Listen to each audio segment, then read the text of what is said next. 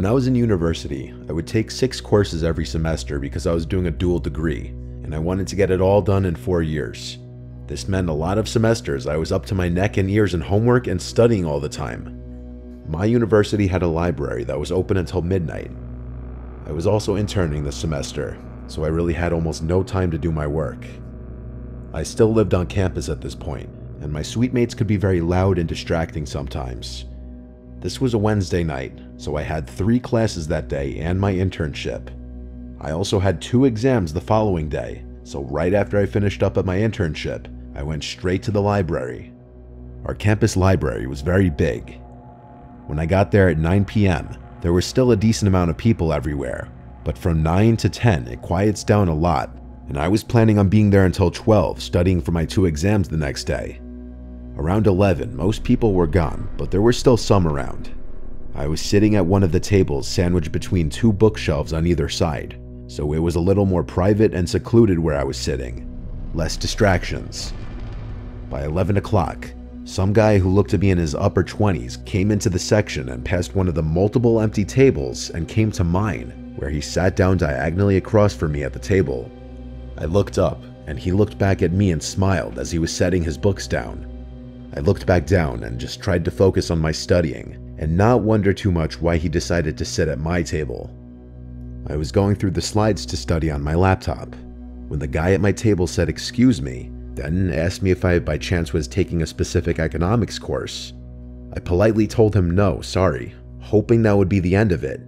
But then he started explaining why he asked that, because his quote-unquote professor is a bitch and gives pop quizzes every day. I said, wow, that really sucks. Then I tried to go back to studying. Mentally, my mind wasn't completely into the material anymore now. Now I was distracted by the presence of this man, who I had a feeling was going to keep trying to talk to me. I looked up from my laptop screen and saw that man looking at me, smiling with his lips. I looked back down at my laptop, contemplating getting up and moving elsewhere or just leaving. He then asked my name. I made up a name and said Chelsea. He said, "You have such blue eyes, Chelsea." This was when I started to wonder if this man was really here to study or creep on women, and the fact that he looked like he was almost 30 didn't help. I asked him what the name of his economics professor was. He took a second, then said Professor Davis. I asked if he knew the first name. He shook his head no. I went straight to ratemyprofessor.com and looked up any professors with the last name Davis at our school. And only one came up, a calculus professor whose last reviews were left years ago. I decided to get up and go ask the security worker at the front door for help. As I got up, I felt the stare of that man at the table watching me walk over to the security worker and tell him that this man was creeping me out and I don't think he's a student. The security worker walked back over with me and asked to see the man's student ID. He started looking through his wallet, then his pockets, and then he said he must have left it at his dorm. The security worker then asked what dorm building he's in. The guy was clearly lying because he didn't know what to say, and eventually just said, "I honestly don't remember what it's called." The security worker walked him out of the library, and he came back and told me to just be careful while walking back to my dorm. I thanked him. The whole rest of the time at the library, my mind was so distracted just thinking about what a creep that guy was. I did my best to keep studying, and around 12, I knew it was time to wrap it up so I could get some sleep. I packed up and left through the same way the security guard escorted that man out. He wasn't standing there at that moment. I don't know where he went. I started walking through the basically deserted campus.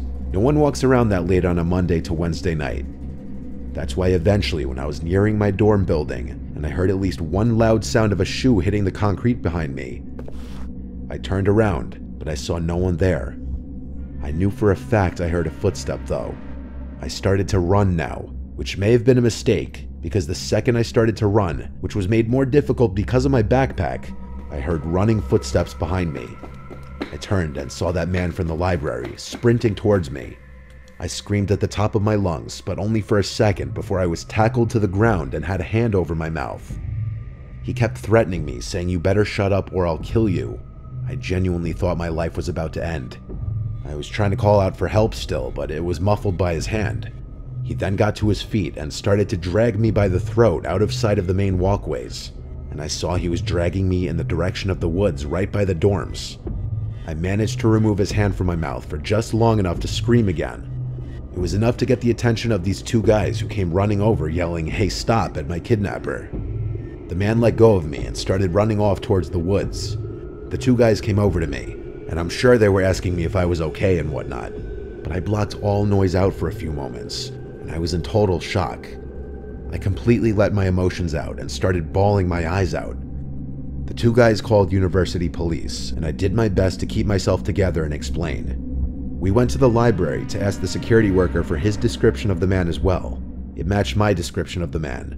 The police were also able to use the footage from the library cameras to get a clear picture of the man's face. The picture was sent out to all students' phones and emails and the school website, and that same night, there was an anonymous tip that the man was at a late-night dive bar down the road from the school. The police arrived to the bar and arrested him. The level of trauma this induced on me was incredible. I can't even imagine the trauma for those who weren't as lucky as me in situations like this.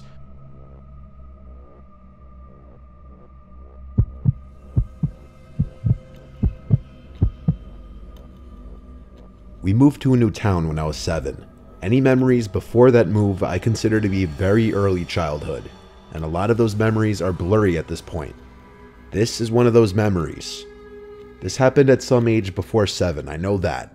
If I had to guess, I was 5, maybe 6. There was the local town library that our mom would always take my brothers and I to. It was a few blocks away, actually. I remember this one day, it was my mom and my little brother, who was a toddler at this point. We started the day at the mall, probably spent hours there tagging along with our mom shopping.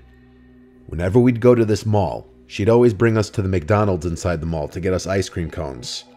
I remember we got ice cream on this particular day, because on the way to the library after leaving the mall, I still had some of the cone left in my hand.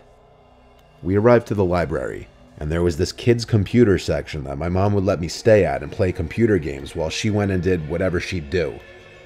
When I got bored of playing whatever old online computer games there were at the time, I got up and started walking through the aisles of books in the kids section of the library, looking for the I Spy books. The kids section was in the far corner of the library, and while I was walking from aisle to aisle, I heard a psst from behind me. I turned around and saw nothing. I was looking at the back wall of the library, which had another shelf of books leaning on it. Then I saw half of a grown man's face peer around the shelf and said, "Peekaboo." I remember laughing and feeling no sense of danger. He did it again. He went back behind the shelf, then peered out his head again and said, "Peekaboo." Again, I laughed. He asked me what I was looking for, and I said the I Spy books. He said he'll help me find it.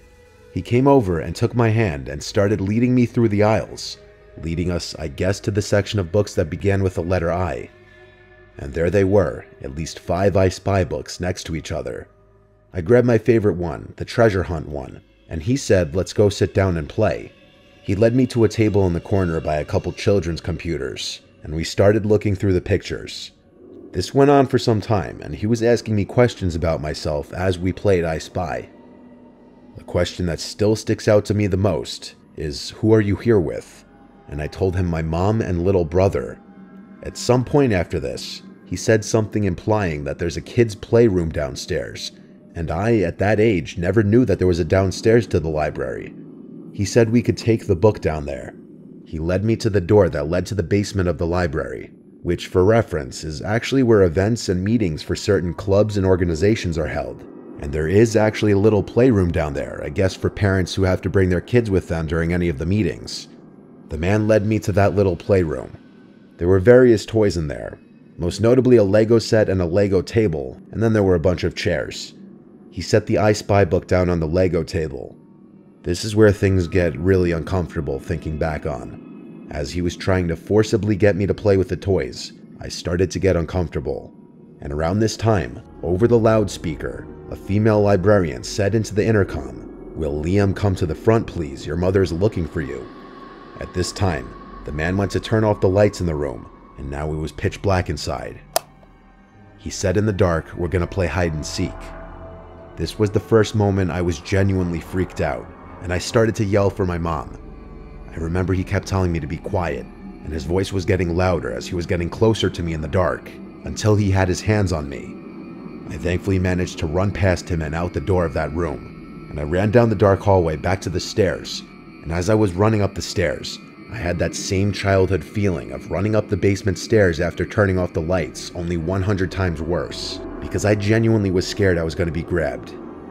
I made it back to the main floor of the library and ran straight to the front desk calling for my mom. She was at the front desk with a group of librarians, and I remember the relief on my mom's face when she saw me. I told her there was some man who took me downstairs, and she literally lost it. The next thing I remember from there was a bunch of police in the building searching around, but I never saw that man again.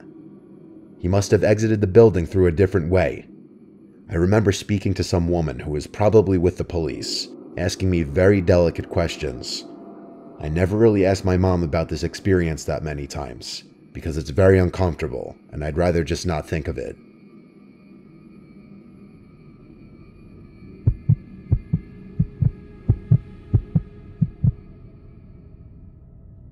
I used to work at the local public library when I was in my early 20s.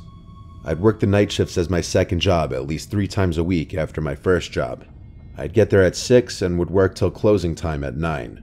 I would also be the one to lock up the place after closing, but I wouldn't just leave right after the library would close. I'd have to shut off all the computers, do some cleaning and organizing, stock the shelves with all the returned books and DVDs from the day, take out the garbage, and only then could I leave. It was a Friday night, approaching closing time. Most of the other library staff was gone already. It was just myself and one of the female librarians left. I had made a couple last call announcements to the remaining library patrons, alerting them that the library would be closing soon. I was already cleaning up the place, trying to finish up early so I could leave and just start my weekend. The only other employee still there said goodbye to me as soon as the clock struck 9 o'clock. I announced on the intercom that the library was closed. The 2 guests that were left got up from their tables and started packing up their things before leaving through the door. After that, when I saw no one else in the building, I locked the front door.